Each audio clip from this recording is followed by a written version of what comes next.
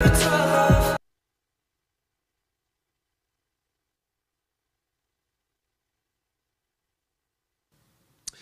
everyone and welcome to another Taco Tuesday. I hope you guys had an amazing weekend.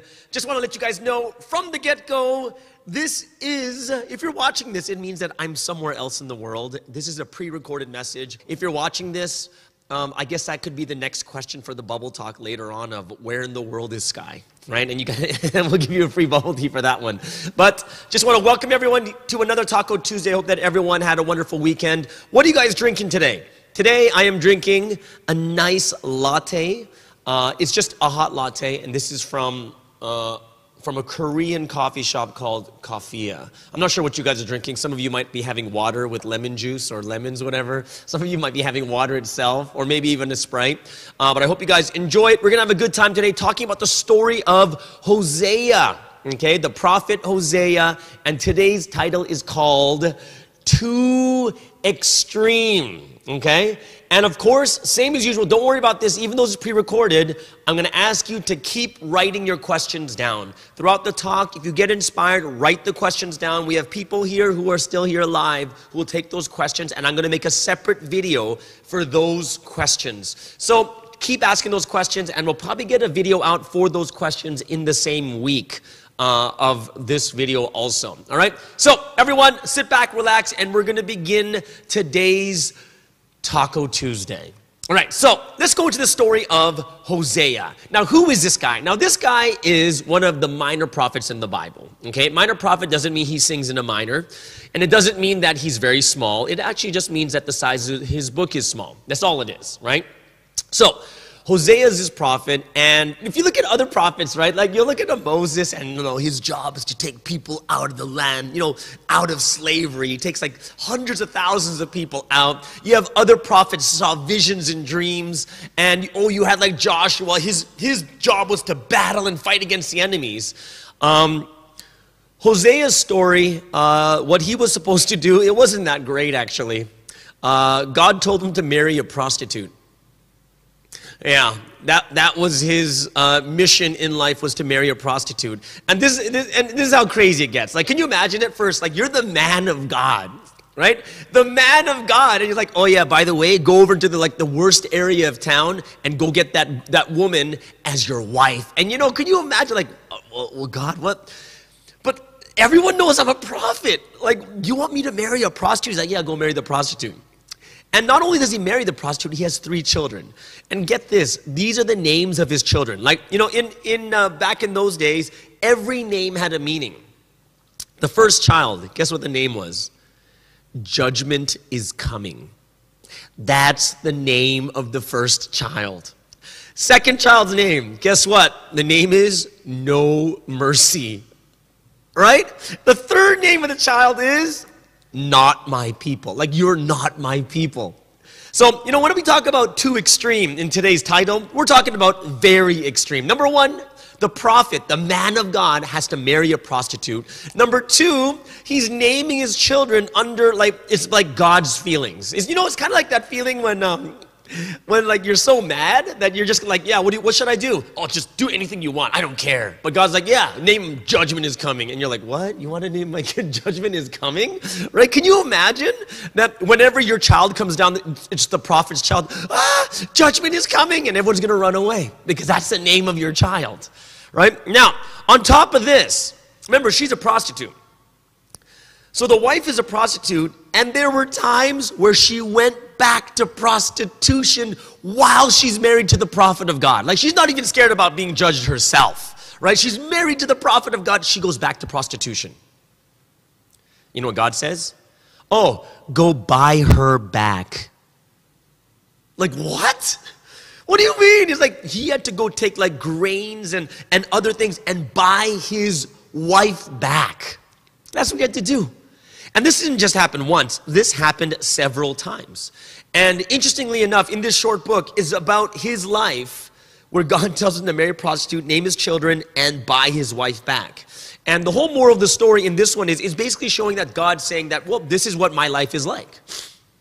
Right? I love my people, and the people are like this prostitute that don't love me back. And I have to keep buying you back. right? And, it's a very interesting story, but the thing is, the question we can get from this, it's such a short story, but the question is like, what can we learn from such a crazy story? Honestly. It's a crazy story, right? What can we learn? Does it mean that I should go out and marry a prostitute? No, it doesn't mean that, right? Does it mean that I should do something that extreme? No, it doesn't mean that at all, right? Should I go and marry a prostitute or marry someone that doesn't love me? No, God is not telling people to do this. Right? So the thing I want to talk about on 3 major points today, I want to talk about of what can we learn from today's message. Because it's really, really important that this story that we hear, it seems extreme, but there's 3 really important things I want everyone to learn today. Right? Number 1 is, you have to be able to see a message in life that helps us in other areas. Now, what the heck does that mean? Right? What does it mean to see a message in life? All throughout life, we have lots of different experiences, right? And through these experiences, we should be realizing something that helps us in other areas of our life. Just like the story, if you look in Hosea chapter 3, verse 1, what does it say? Why is God telling Hosea to marry a prostitute, right? And it says here, it says, God says to Hosea, go show your love to your wife again, though she's loved by another man as an adulterer, and she's an adulteress, love her as the Lord loves the Israelites, though they turn to other gods and love the sacred raisin cakes, right? Now, what is God teaching through Hosea? God is teaching Hosea through his experience what God's heart is like, right? So through one experience, you're able to realize another person's experience or another person's feelings also. Let me give an example of something that happened just last week. Okay, and one thing that I do on this, not on the side, but other things that I do is I also do Bible training. I teach people how to teach the Bible, right? I teach the people who teach how to teach the Bible. Okay, so what I do is every week I give quizzes. Right, I make them memorize Bible verses, I make them memorize certain things like good information in the Bible, and I write these quizzes. So lately, like, I'm not going to say this to their face, even though they might see this, is like, I'm tired of making quizzes. So you know what I did? I was like, you know what? The best way to make them memorize even better is for them to make the quiz. Right? So now I assign people to make the quiz. And very interestingly, one of the realizations people had from making the quiz was, someone thinks to themselves, like, oh, you know what? Oh, I want to make the quiz. Why? Because then I don't have to take it. And it's true. You don't have to take the quiz. However, the realization they had from that was, wow, it's actually harder and takes more time to make the quiz than to take the quiz, right? And what was their realization? Of course, you can realize at my level, like, oh, wow, Pastor Sky, works so hard to make the quiz, but they actually realized to a higher level is, wow, how much is God doing for us just for us to receive these simple things? For us, it's so easy, but for God, it must have been so much harder, just like it was much harder to make the test, right? In the same way too, a lot of times in life, you guys are going to go through experiences, and these experiences are important for you. Why? Because you don't just leave them as an experience. You have to realize from the experience, and then you can understand other aspects of life.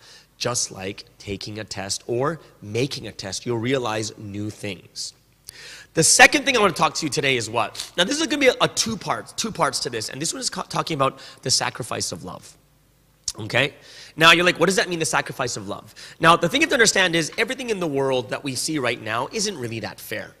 It isn't, right? There's a lot of things in life, you're like, oh, why is it like, oh, life is unfair. Oh, why did they say this? Oh, why did they misunderstand me? Oh, why didn't I get the job? And so many times we look at it and we say, it is unfair. And we can literally say that not everything works out in our favor in life, right? And a lot of things we're like, oh, why is it like this? And I'm going to talk about the sacrifice of love from this verse in 1 John chapter 4, verse 19. And it says, we love because he loved us first. Now, this is talking about we love God because he loved us first. But the moral of this is, or the message that has to come out to you guys is, before someone recognizes your love, before someone can love you back, someone has to pour and sacrifice love first, right? It's not like two people look at each other at the exact same moment and say, I love you, let's get married. Like, it doesn't work that way. People don't just fall in love at the same time. It's usually someone chases the other, and then someone realizes how much this person loves them, and then they love them back, right? Love requires love at first. Someone's got to sacrifice at first to love. And I'm going to tell you this, the best example of this is children. Children are the best example of parents have to sacrifice love first before they get an equal amount of love back. This is reality, right? Think about this. Do children really love their parents as much as their parents love them? And the answer is no way. Not even close. It's not even close, right? Because put it this way, a parent will die for the child, but will a child die for the parent? And the answer is absolutely not, right? The child is only thinking about themselves. I want. You see them at the supermarket, in the toy stores. These kids are on the ground. And they're like pounding the ground and screaming, and the parents are just kind of looking at them like, oh, what do I do? What am I doing? Kids are always fighting. The parents are protecting. The kids hit the parents. The parents are protecting. It's like it's happening all the time where the parents love more than the children in the beginning, right? And that's the thing we have to understand is we have to learn from this too, right? When you look at the story of Hosea, he's learned, this is the sacrifice of love. This love requires someone to sacrifice first. And that's why, what did God say? We just saw it in Hosea chapter 3, verse 1. He says, love them. You have to love this woman, get them back just as much as I love, right? Realizing how much God loves the people. But we have to realize too, is that in order for us to get that real love, yeah, it requires sacrifice in the beginning. Someone has to love more than the other. And this brings me to the second part of this sacrifice is love, which is seeing the big picture, right? Because in order for me to sacrifice more, to give sacrifice in the beginning, we really need to see the big picture first. Now, what does that mean? Right? Because like I said, the world seems unfair. So, and it's kind of like, oh, why would I want to give to this world when the world doesn't give back to me, or it's so unfair and, oh, I can't stand it. There's a verse in Luke chapter 6, verse 32. Very interesting verse. It says, this is Jesus speaking. He says, if you love those who love you, what credit is that to you? Even sinners love those who love them. So now he's like going, oh yeah, guess what? You need to love not just people who like you, or love you, you need to love people that don't even love you. And you're like, what? Like, that's a crazy sacrifice. However, what's the big picture, right? The big picture is something far beyond just me loving my own child or me loving this person that loves me back so I can marry them, right? There's a much bigger picture that we need to see, that there's a greater good. There is righteousness, doing what is right, becoming a good person. Right? Or being able to create a world where there's no fighting, where there's peace. Something that's so much bigger than what we see. And we have to realize that sometimes sacrifice is for something that is much, much bigger. I'm going to give you another example with children, right? Of seeing the bigger picture. When your child grows up, or when we grew up as teenagers, didn't we also like talk back to our parents? Didn't we also like try to fight with our parents and argue with our parents? And we're just, we all experience it. Even if you don't have a child, you know that you did it to your parents, right? You did it to your parents. And there comes a point where you are like betting your life that you are right? And then, of course, later in life you realize you're wrong. But imagine from the parent's perspective, you're fighting with your child. And the parents know they're right. Because they have more experience, they know a lot more than the child or the teenager does. And the teenager's kind of going out of feelings, right? So they're fighting and fighting and fighting. And what happens is it gets to a point where if you cross a certain line in a fight with your children will hate you. They won't like you anymore, right? And there's a point where a parent has to decide in their head, what is better? Is it better for me to be right, or is it better for me to preserve the relationship? And just say, you're right, I'm wrong. Well, there comes a point where the parent has to realize, if I keep fighting about, even though I'm right, even though I know I have the right answer, but the parent will think to themselves, but if I keep going, then our relationship will be broken. And if the relationship is broken, then my son or daughter won't talk to me. And the next time there's a problem, they're going to go off to someone else and not their own parent. And at that point, the parent sees the bigger picture and says, no, the relationship is much more important to me. So what does the parent do? Sacrifices being right and says, no, I'm so sorry, honey. You know what? You're right. Okay, go ahead and do this. Why? You have to see the bigger picture, right? And just like what Jesus said too about loving your enemy, yeah, sometimes you got to see the bigger picture. And if you don't see it, it's very, very hard to think to yourself, God, isn't that a little bit extreme? You want me to love people that don't love me? No, you have to see the bigger picture, okay? The third point and the last point I want to give you is extreme experience gives extreme experience. You're like, what does that mean? Okay?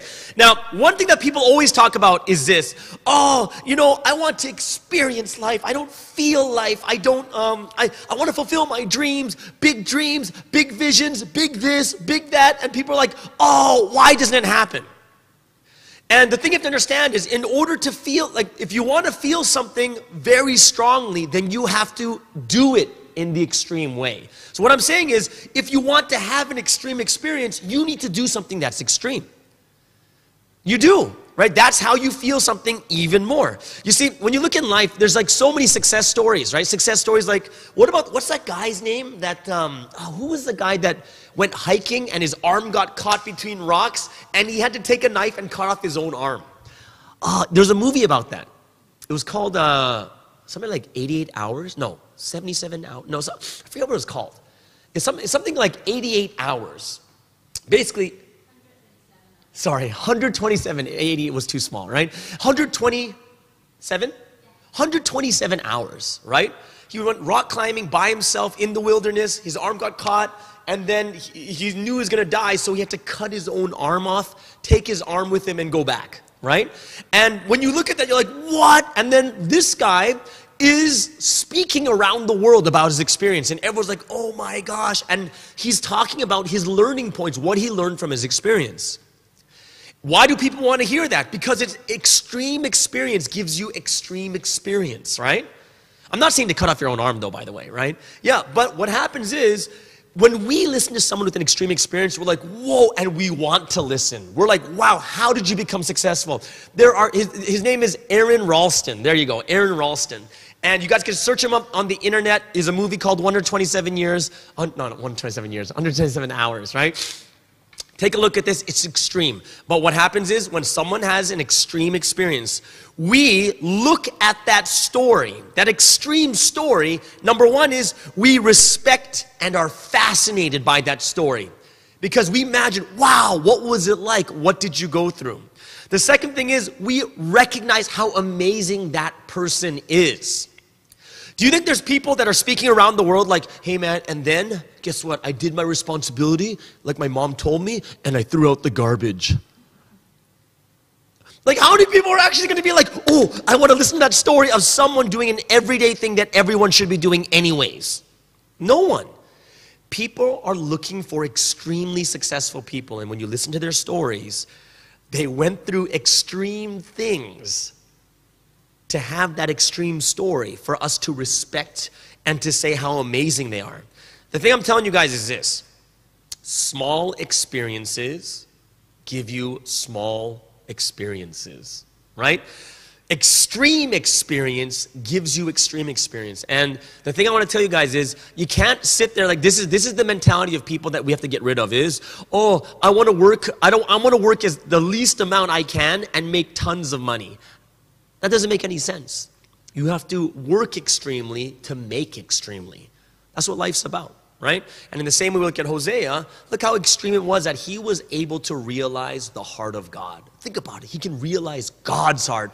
Think of how extreme it has to be where you can realize God's heart. Okay?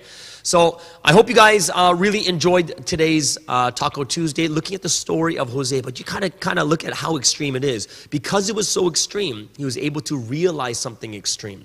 And we have to recognize also the three different points is, number one is, don't just let experiences in life pass you by, but you need to realize about them. because you'll realize something that will help everyone in life. Help yourself in other areas of your life. The second thing is realize that love requires sacrifice. It really does. And sometimes it requires you to see the bigger picture first. And of course, the last one is extreme experience gives extreme experience. While small experience gives small experience. So I hope you guys enjoyed today's Taco Tuesday and we learned a little bit more from Hosea. And for all of you there, for the first time, if you guys are on Facebook, if it's your first time, make sure you click and like over there. But also, if you want to listen to all the other Taco Tuesdays, we also have Bread Talks. What's the other one called? Bubble Talks. There's another one. Lockdown Tuesdays. All these are different talks. We have them on our YouTube channel. It's called Espresso with Sky. We're going to put a link in there so you guys can click to subscribe and also hit the notification bell so that whenever we go live, whenever we have new videos uploaded, you will be notified. And for those of you who are on YouTube right now, go ahead and just click that subscribe and that notification bell also. Those of you who want to support our ministry, you guys can support us on Patreon. The link will be put up. And also, Saturday at 1 p.m., we will have group Bible lessons, right? Bible study, Bible lessons, more intimate. People from all over the world are actually joining it at the same time at 1 p.m. People from Mongolia, Hong Kong, Singapore, Indonesia, Philippines, Malaysia, and Japan, everywhere, right? And you're going to meet tons of people from around the world. It's not going to be, it's not a huge group, and we have small groups also. So we've got a lot of good feedback for that too. So if you just sign up, put your email in there, we're going to send you all the links every week. Hey, we'll send you the links to the Zoom room, okay? So that means that this will be the end of today's Taco Tuesday. I hope you guys had a wonderful time. And if anything, remember, put your questions in. We're going to take those questions. We're going to make a separate video. All right, everyone, have a wonderful day, and we'll see you guys again next week. Bye-bye.